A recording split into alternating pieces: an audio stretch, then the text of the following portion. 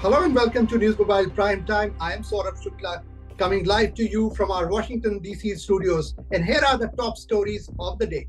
The language row in Karnataka escalated sharply after members of a right-wing group, the KRV, which is pushing for enforced use of Kannada, held violent protests across the state capital, Bengaluru. English language signboards of shops and businesses were damaged by the KRV goons. Several videos of violence have been circulated online, including one from a hotel. It showed women and men, some in yellow and red scarves, tearing down English signage. The KRV is demanding the immediate implementation of an order by the city's civic body, which directs all businesses to have 60% of their signs in Kannada. The centre today declared Muslim League Jammu Kashmir as an unlawful association under the Unlawful Activities Prevention Law (UAPA). Union Minister Amit Shah said this organization and its members are involved in anti-national and secessionist activity in Jammu and Kashmir, supporting terrorist activities and inciting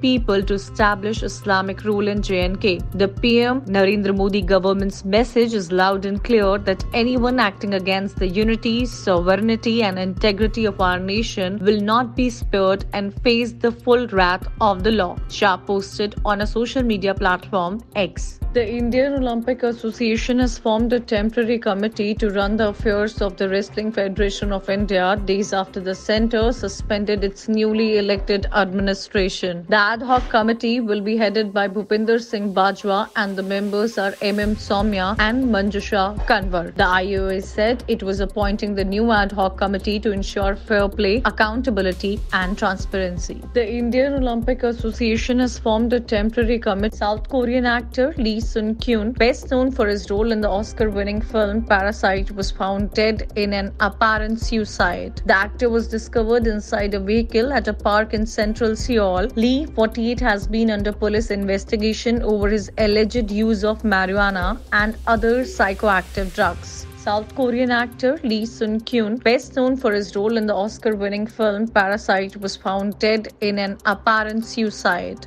A video depicting a grand light show is doing the rounds on social media. Many users claim it to be the Ram Mandir light show from the banks of Saryu River in Ayodhya. NewsMobile fact-checked the viral post and found the claims to be false. Running a reverse image search of the video keyframes, the NM team identified a tweet by a blue tick account dated July 4, 2023, informing that the video is from Vedwan Park, which was inaugurated by CM Yogi Adityanath. Therefore, we can conclusively say that the viral post claiming to show a light show from the Ayodhya Ram temple is false. Thanks for watching NewsMobile Prime Time and do follow us on Twitter, Instagram and Facebook. Thanks for watching.